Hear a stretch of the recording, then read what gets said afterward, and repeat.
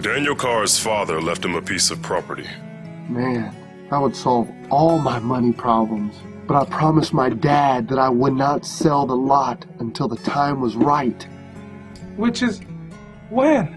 Look, all you have to do is sell that lot, and then I could quit my job until this economy turns around. But no, you're waiting on a sign from God. Every day was a fight.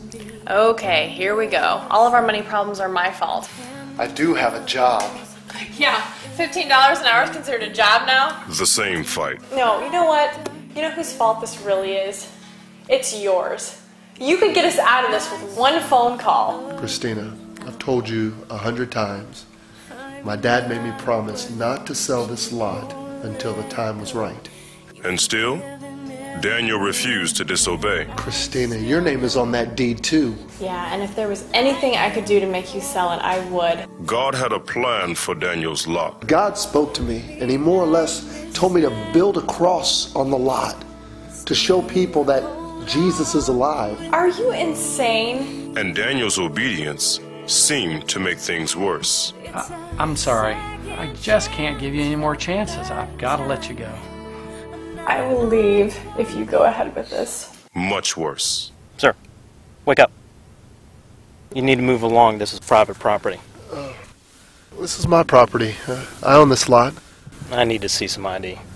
Sure. Everything seemed to be going wrong. Are you sure you're all right? If you only knew how not all right I am. God had a plan for Daniel's life. You some help there, son?